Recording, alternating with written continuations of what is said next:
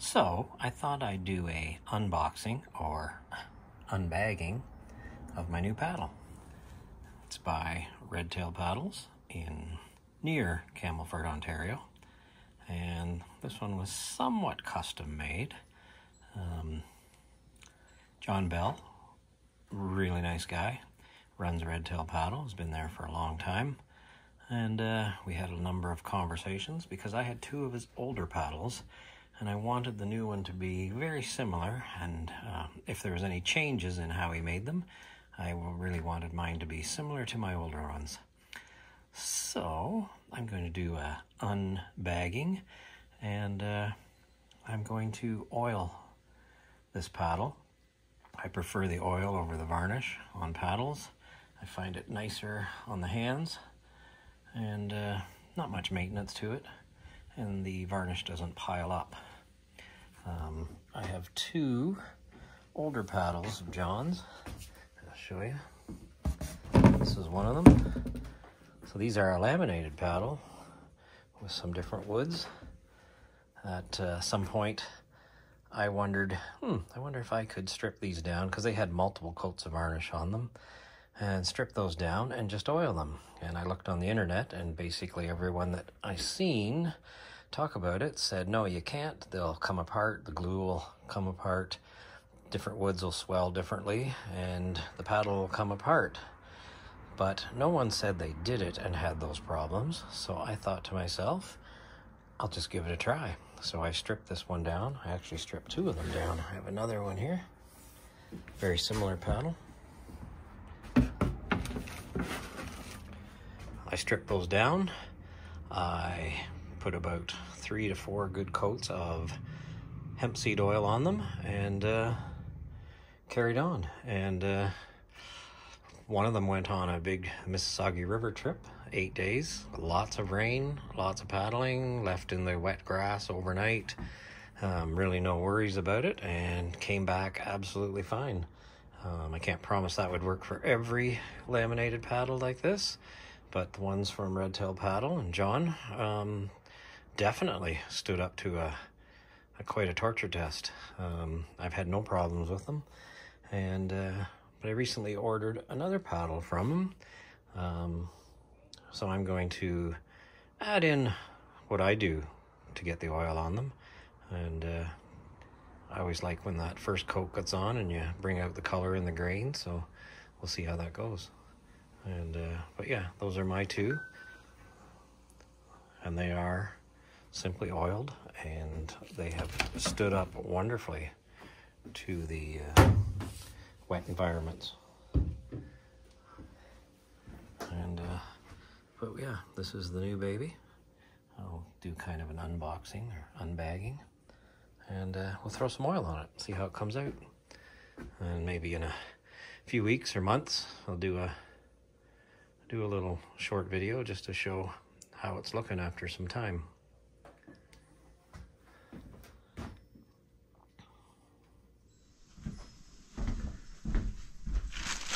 So this will be my unbagging rather than unboxing.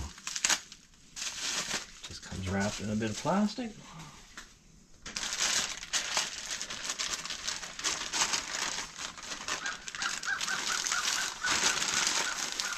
And that is brand new, right out of the factory. I actually went and picked it up. I was going to try to talk to him about maybe making a video at the factory, and he was pretty busy that day, so I didn't ask him. The ones that are varnished usually have these decals on them, and the varnish over top. So he threw in a couple of decals for me, and a little bit of information about what I ordered and about the company. And yeah, Redtail paddles, just outside of Campbellford, Ontario.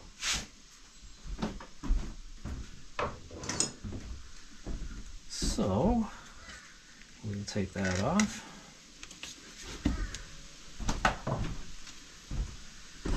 And give everything a once over.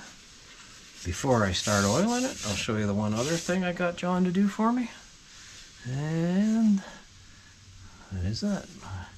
It might be better that way.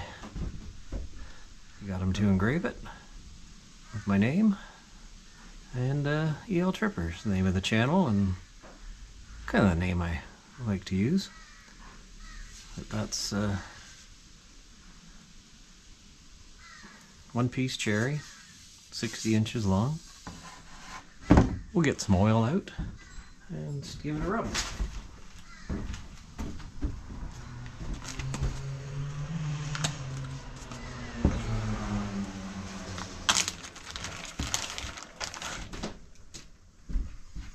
So this one is hemp oil. I think they sell it under the brand Badger Oil.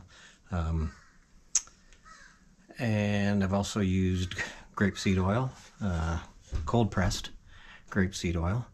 You want any of the drying oils. You'll see where it's dribbled a little around the top. It kind of dries. Any of these drying oils work good.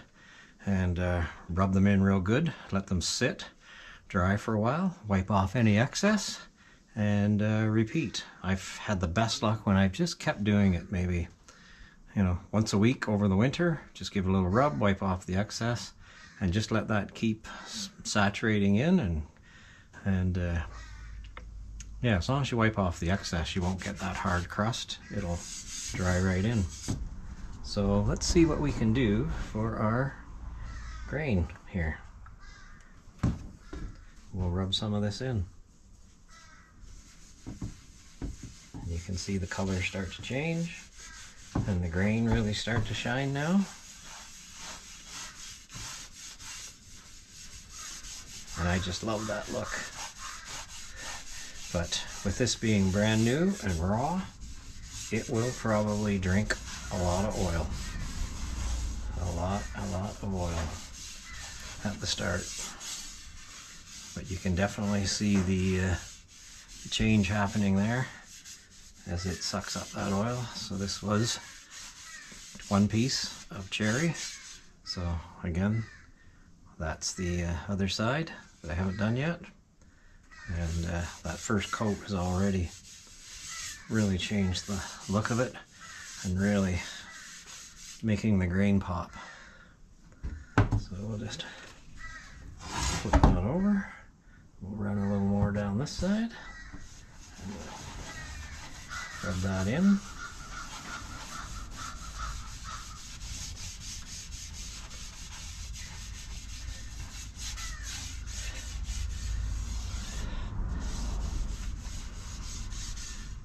I have no affiliation with Redtail paddles. I have a couple of them, really like them.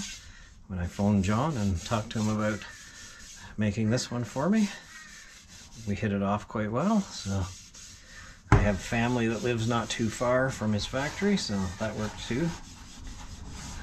And yeah, that's really coming along. And I've got a nice sunny day today, so I will be able to set this out in the sun. And this raw wood like this will drink up that oil in a hurry.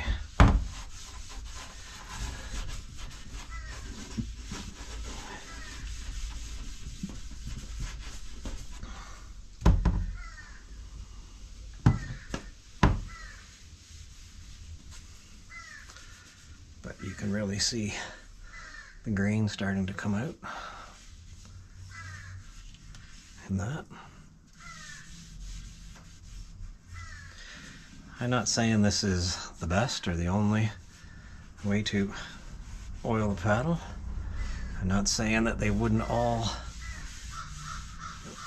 other paddles might come apart and delaminate from the no finish on them, but I've had really good luck with these and been really happy.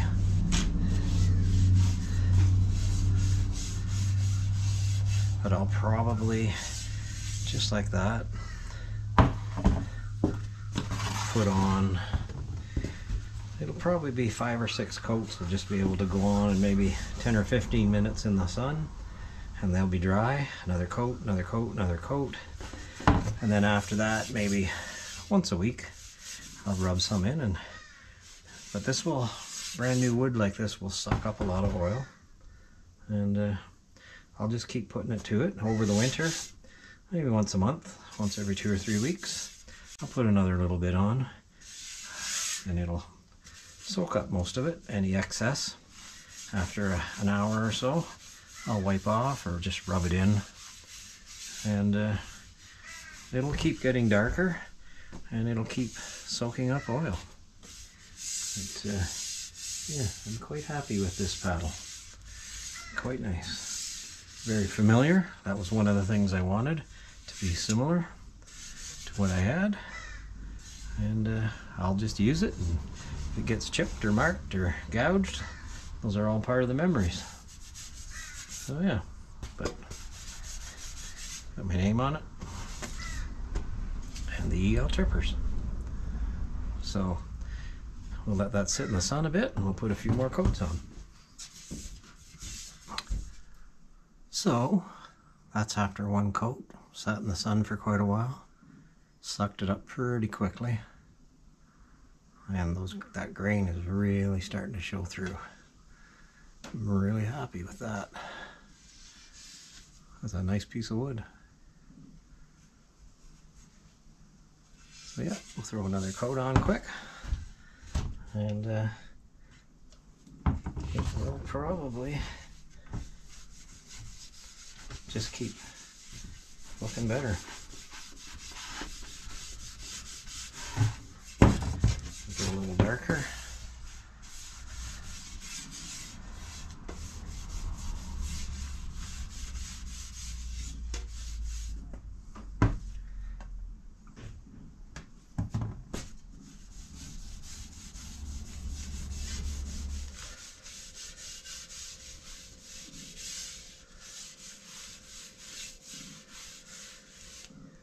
So that grain is really coming out and the paddle's darkening a bit.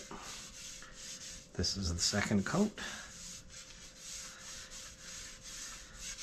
and yeah, that's basically it. That's what I do. Just even if they're hanging and I notice them look a little dry, I'll throw a little more on, because it will always be good for later, the more that soaks into it. There's no additives in this oil, no drying agents like a lot of more wood finishing oils have drying agents in them, and that way I don't really mind even just using my hand to rub some of this oil in.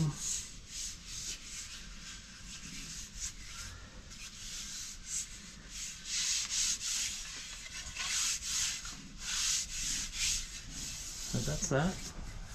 That's coat 2. And put it in the sun again for a little while. Then we'll have another look at it. I'll probably just do 3 today. Hang it up, let it soak a little really good overnight. I'll do another 2 or 3 tomorrow. And get that oil right in there. But, yeah, the grain's really showing up now. I like that.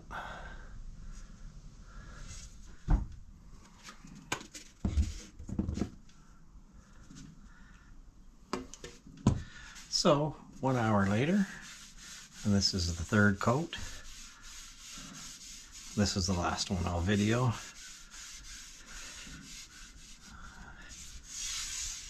But I'll put on quite a few more coats over time. And sometimes after 4 or 5 nice paddles, I might throw a little more on. But yeah, over the winter, I'll put some on, but yeah, that grain's really starting to show. Hopefully it works out on the camera, it shows. But, I'm pretty impressed. This side's really got a nice pattern to it. But that's about all. Once it started to soak up a pretty good layer of oil, it's got a bit of a finish to it, just the rag a little bit oily. I usually put the rag in a Ziploc to keep it from drying out, and just rubbing it down with the rag sometimes is enough, just to put a little bit on the outside and protect it. So yeah, but that's it.